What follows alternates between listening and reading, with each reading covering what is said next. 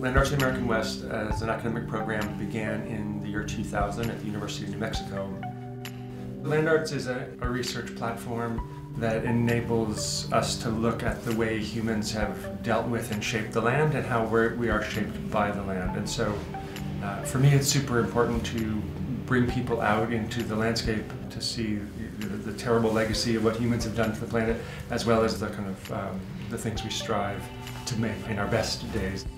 It's here at Texas Tech, run out of the College of Architecture, and that's our base, but we bring architects, artists, writers, we bring people from a diverse sets of backgrounds together to apprehend the conversation from multiple points of view.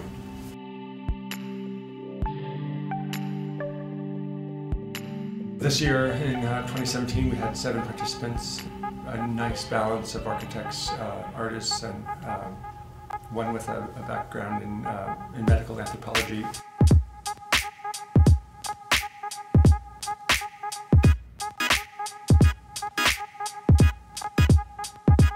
Having such a diverse group of students, being able to talk to an architect or a painter or a ceramicist, getting those different perspectives opened my mind a lot more.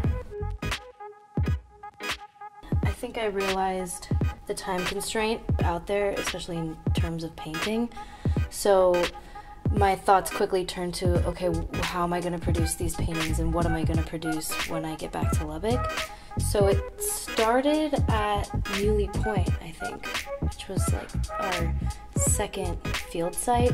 And as I was going through each journey, I kept noticing that walls were a theme and edges were a theme. It just kind of kept coming up in each site we were visiting. And so I knew I wanted to sort of make paintings that collaged ideas from different places.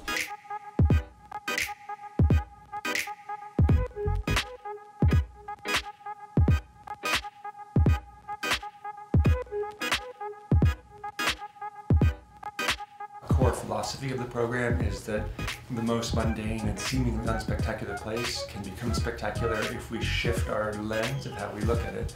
And so I really think of the program as a vehicle that brings people to places they might not go on their own, and kind of surviving, kind of living that full life cycle.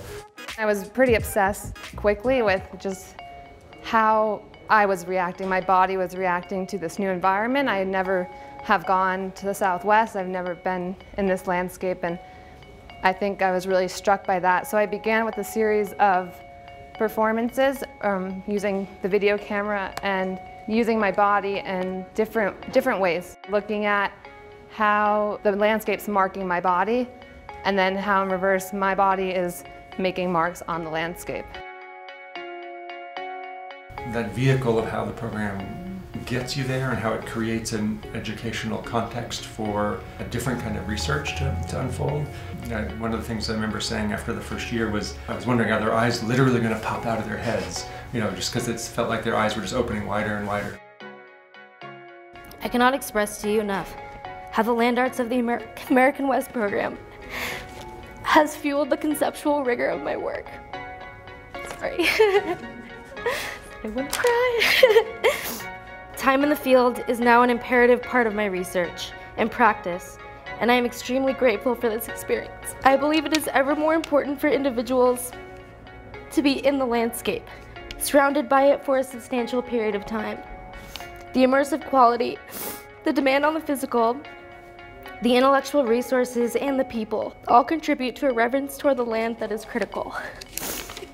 Thank you.